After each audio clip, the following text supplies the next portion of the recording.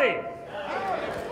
Well, I am Matt King, and Leland's right. I'm going to talk a little bit about the festival. I'm going to do a couple little magic tricks. I hope you're okay if I start with some magic tricks. This is actually the very first magic trick that I ever saw any magician do. My grandpa taught me this when I was a little boy. He'd say that the rope had two ends and one center. Then he'd cut off one end of the rope. He'd say, now I have a piece of rope with just one end.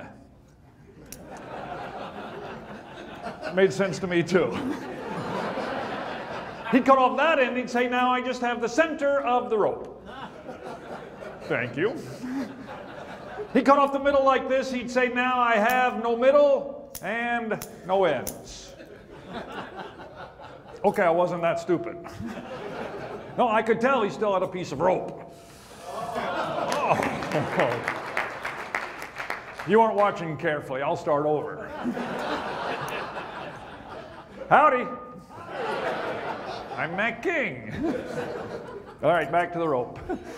My grandpa, he would cut the middle like this. He'd say, now I have two exactly equal pieces. Mine aren't even close. Two exactly equal pieces. I don't know how I did that, actually. My grandpa's his were about like that, quite a bit closer. Really. You still aren't watching. We'll start over. That's two ends.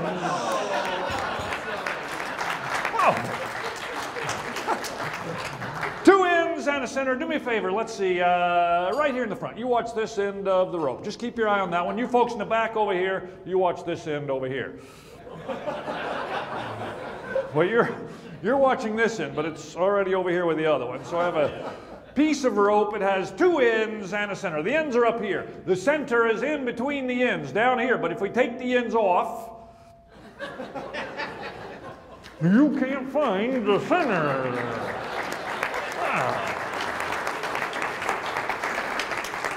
No one knows where the center is until we put the ends back, and there it is.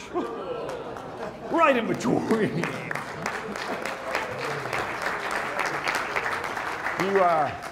You see my teeth? Ah, they're sharp like a small rodent. I cut the rope using the small vermin-like teeth. So we have two pieces of rope tied together with a knot. Knot. Okay, let me get these scissors. We'll really cut this thing apart. Where'd they go? Hole in my pocket. I cut the rope into halves, the halves into fourths, the fourths, wow, there we go, the fourths into eighths, and the eighths into 16ths, thank you. Kentucky Public School? So I didn't know, I was going to say little pieces. Jefferson County Public School. Okay. All right, for the big finish, I wave my hand over the 16 pieces. I say the magic words. What are the magic words today? I say the magic words. Purpose above self. Purpose above self. Service above self. Service above self is what I meant to say the magic words in fact were. We should have rehearsed. So, yeah. Service above self are the magic words today. I say the magic word service above self and they all come out in one piece. I'm not kidding, these knots come off. It's a piece of rope. It has two ends, one center, and that is the rope trick.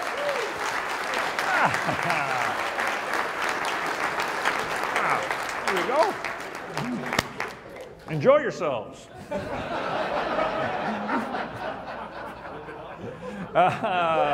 Do me a favor, hold that rope up into the air. We'll try a little magic trick. That's perfect. Stretch it out nice and tight. I'm going to throw these scissors and cut it right in half. No, can you stand up for, actually, you know, what's your name, sir? Greg. Greg? Craig. I'm coming out there for a second, Craig. Nice to meet you. Hi, Debbie. Why don't the two of you join me on stage? Give them both a big hand. This is going to be fun. Right this way. Sorry to trick you like that, Debbie. Let's see. Oh, yeah, over on this side, and Craig over on this side. Thanks for coming up. You don't really have to hold that. That was just a ploy to get you up here. How long you guys known each other? About 2 years. About 2 years. In those 2 years, Craig, you ever have occasion to use one of these? No? You have any idea what this is, Craig? Raincoat. Nope. Cloak of invisibility. That's right, this is the Mac King Cloak of Invisibility. I put this on, boom, you can't see me. As soon as I put it on, bang, I'm invisible. I wear it, I disappear. I put it on, I'm gone. Rendered invisible by the Mac King Cloak of Invisibility. I don't feel like doing it today.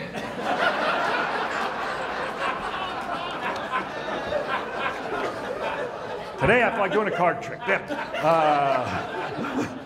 Do me a favor, take those cards, count 10 of them right here, one at a time if you would please. One at a time so everybody can see we're not doing anything tricky. There you go. 1, 2, 3, oh, up the bottom for 4, 5, 6, 7, 8, 9, 10. And did I say the off the way? It's okay, I know a different trick. Hand the rest of the deck over to Craig, if you will. And Deb, do you have a pocket in those slacks there? No pockets at all? Ooh. No, that's a fake one. That's a fake pocket. I sort of picked you because I thought you had pockets. Oh, you're going to put it up your sleeve. Okay, yeah. That's. You know how that works. I know how that works, but it's going to make this tricky. Craig, 10 more right here, please, sir, if you would. Wait, 2, 3, 4, 5, 6, 7. What is it with you guys? 8, 9, 10. You dealt all those out of the middle. So 10 cards up Deb's sleeve. Craig, do you have a pants pocket? Please, put those 10 in your pants pocket. I'll take the rest. All right, so right front pants pocket for you. And yours are up your, oh, now you're moving them. Okay, I thought you wanted them. No, that's good. Just, but you can even, because I just need to know where they are. Because I'm going to sneak in there. You won't feel it. I'm going to sneak up your sleeve, and I'll sneak out 3 cards. Okay. You won't feel it. Then I'm going to sneak those same 3 cards into your pants. You're going to feel it.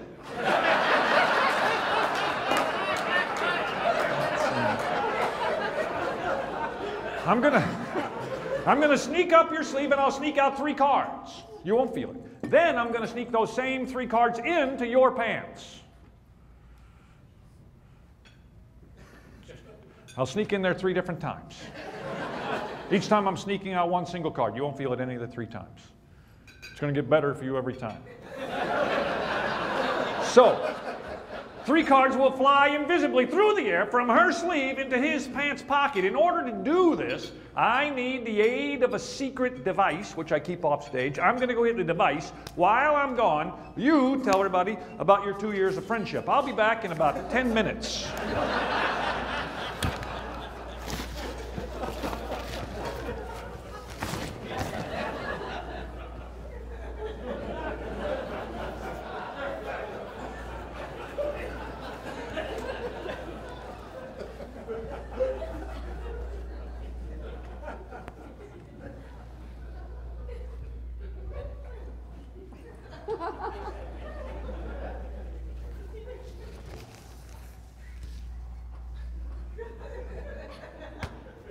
Number 1.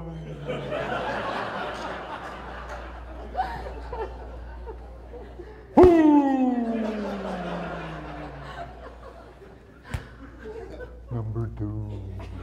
Craig, did you feel number 2 land in your pants?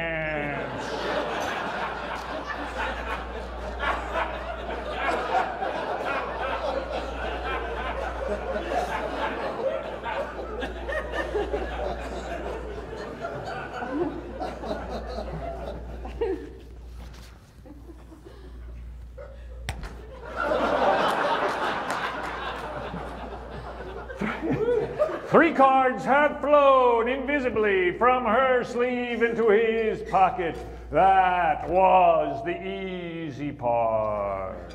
Now, for the most difficult part, I shall cause those same exact 3 cards to fly back from his pocket.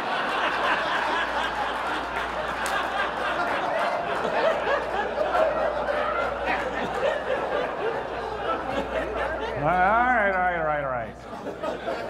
in the interest of time, the 3 cards that have flown into Craig's pocket shall remain there, giving him, instead of the 10 cards he began with, more than 10. Get ready, this is going to blow your minds. Right now there are 2 people on stage. Now there are 3!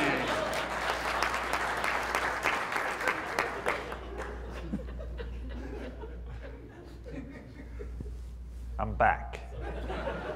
Now, you may think it was just a nice couple of people up here telling you about their 2 years of friendship, but I will prove to you, for the last few moments, I walked invisibly among you. Keep your cards where they are, please, Craig. Bring yours out of the sleeve there, please, Deb. Count them here, please. 1, 2, 4, 4, 5, 6, 7. That's it? 7. 7 warm cards. 3 are missing. Bring them out of there, Craig. Make sure you get them all. I don't want to have to go in there again.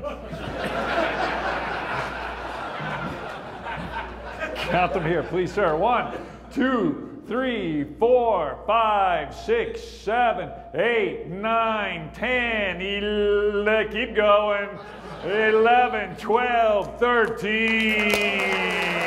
Hey, thank you very much for your help. Thank you so. Oh, wait, don't leave. I have gifts for you for helping with that. Big goblets of vodka.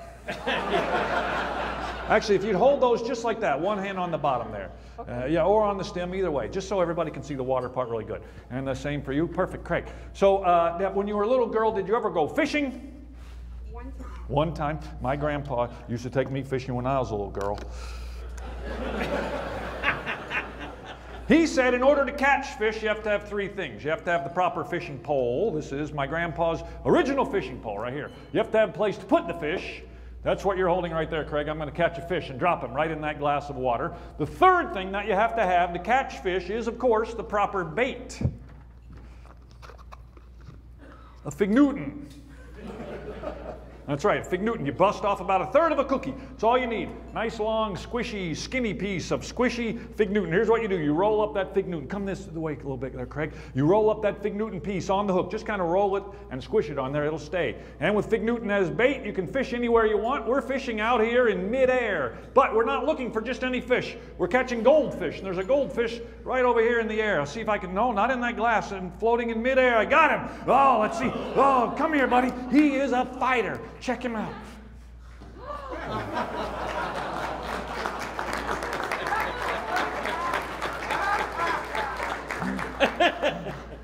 That's a dang real fish.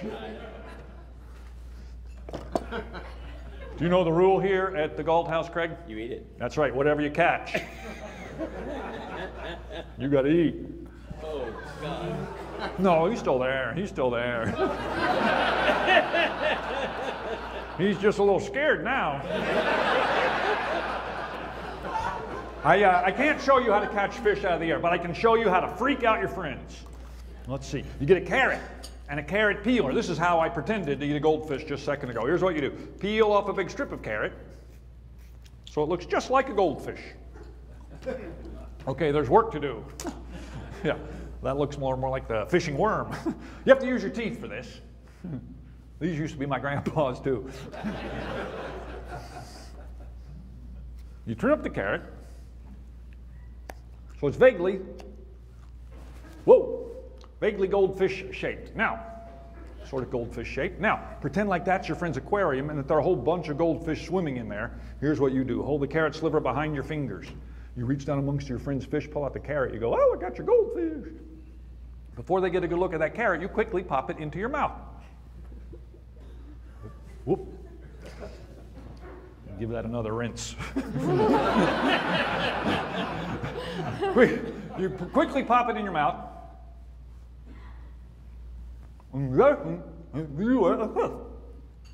Oh, no. Hold that glass over here. Oh my goodness.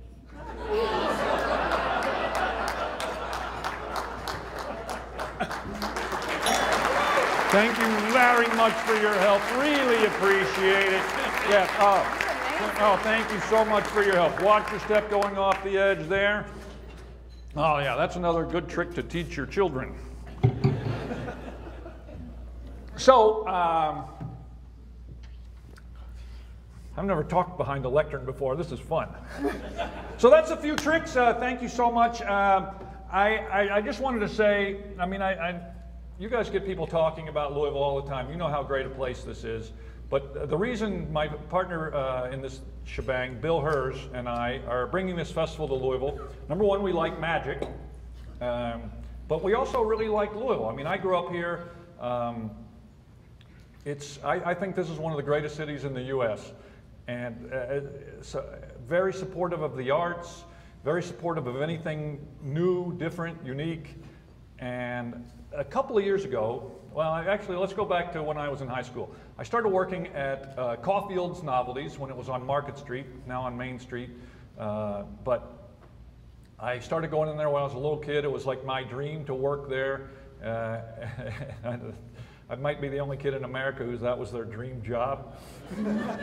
But I started working there for Karen Caulfield when I was in high school, about 15 years old. And I can't believe he hired me. I had 2 days before I went in to be interviewed for the job of being the magic demonstrator. They had a little counter of magic tricks there at Caulfield's, and I sold the magic tricks. That's the job I applied for. And I had fallen off a ladder hanging a parachute in the ceiling of my bedroom, sliced open my palm and gotten like 30 stitches the two nights before I went in for this little interview. So I went in with my hand all bandaged up to apply for the job of demonstrating magic tricks. Karen hired me, and I worked there the last couple years in high school, and then in the first couple of summers when I was in college. And he just couldn't have been nicer. And one of the great things about working there was people, you know, magicians from all over who were stopping in town would come by. I met Muhammad Ali. He used to come in there a number of times, and I would teach him some magic tricks. But one of my favorite, actually, I guess my favorite guy to come in there was a fellow named Larry Jones, an attorney here in town. And I, you know, talking to Larry, I found out he was on the Ed Sullivan Show and the Bozo Show, and I thought he was lying. Because he had a pretty good running pattern. But so I got to be friends with Larry, and he invited me out to his house a few times for dinner, and just it was really encouraging to me and growing up as a magician and wanting to be a magician for a living. And you know, that's weird to encourage a kid to do. And I really always appreciated it. And so a couple years ago, Stephen Jones, Larry's son, called me. What's that? Oh, I thought Stephen's here. I thought he just interrupted me. No. And Stephen called me and said, "Hey, you know, we remodeled these whiskey roll lofts where Squirrely's Magic Tea Room was. That was, if you don't know, that was a little theater that Larry had built and did magic shows on the weekend. Just a beautiful jewel of a little theater. Vintage magic posters from the turn of the century, a century ago." On the walls, and just a beautiful showcase for magic. And Larry was a beautiful, you know, sort of ambassador for magic here in Louisville. And Stephen said, "We're opening the Whiskey Roll-Offs. Any chance of you coming in? No one's done a show on that stage since my dad died, and we would love for you to be a part of that opening night." And yes, it would be an honor to be a part of that. And I called my friend Bill Hers, who books all my corporate shows outside of Las Vegas, and said, "Are you interested in coming in and doing some close-up magic for these folks? And we got no money, but it's a really cool thing, and some of the proceeds will benefit Mary Hurst, a great charity in Louisville." And so he agreed without hesitation. So we came in, I did the show, Bill did some close-up. We had another great close-up magician, Chad Long, and it was a huge, you know, really fun evening. These guys really put on a great event to open those historic building back up. And they preserved the theater just as it was, actually maybe even better than when Larry worked in it. And it was really an honor to be on that stage. And so my business partner, Bill Hers, he'd been trying to sell a magic festival around the country to different communities. And when he saw that theater and how supportive people in Louisville were for the arts and for independent restaurants, and just how, if you haven't been here, you know, maybe your opinion of Louisville is different than the people who spend some time here. It's a great combination of Southern and cosmopolitan, and I'm really honored to be here, be from here. And I was honored to be a part of that event. Bill says, you know, this is the spot. This is the city where we should see if we can have this festival. And it worked out that the mayor was there that night, and Jerry Abramson was there that night, and they all came up and said, you know, I had no idea this was what magic was. You know, people's perception of magic is that it's either for children or it's kind of a creepy guy with a greasy tuxedo, or and I'm just a creepy guy with a stripy suit. So it's a very different presentation. Anyway, we worked and worked, and we were like, let's try to bring this festival to Louisville. And Stephen and Val Jones at Whiskey Roll Lofts, and then Mayor Fisher has gotten involved, and my oldest friend in magic, Lance Burton, you know, also grew up here. We met when we were like 14 years old at the Magic Club, when it used to meet at the YWCA at the corner of 3rd and Broadway.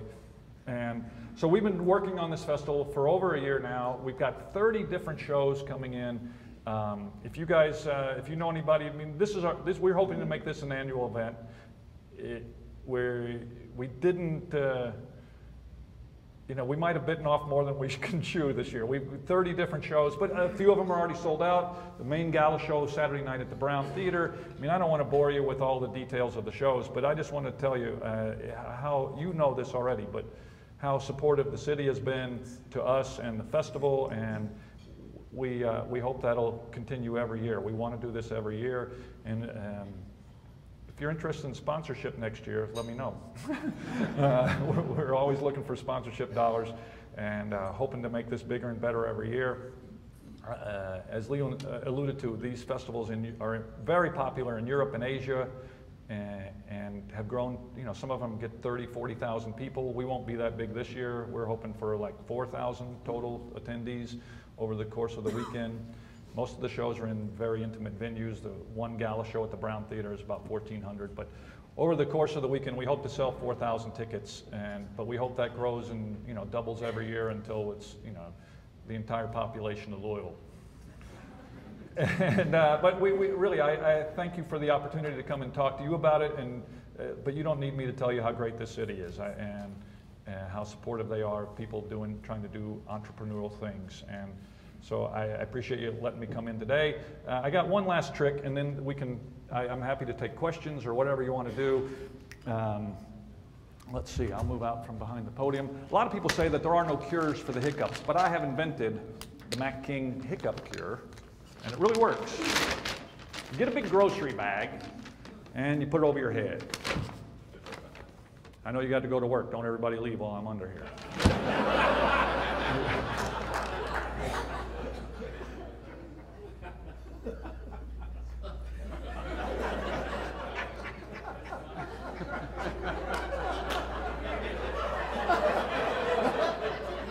It's going to look the same from there.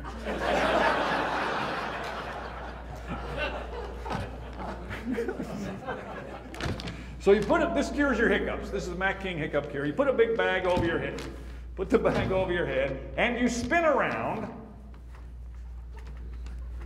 till you're really dizzy. Whoa.